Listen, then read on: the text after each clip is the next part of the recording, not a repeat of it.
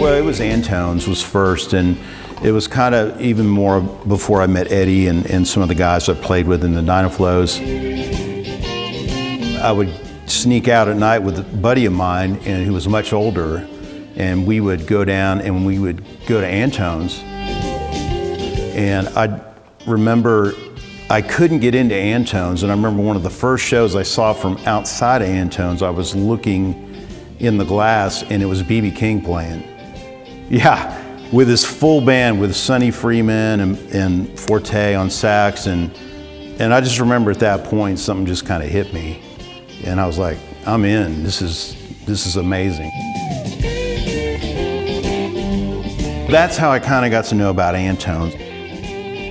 I didn't really know anything about the Thunderbirds yet, but I did know about Antone's. So thanks to Clifford, you know, starting that club, my life would have probably been different. And I don't know what that means, but it probably would have been.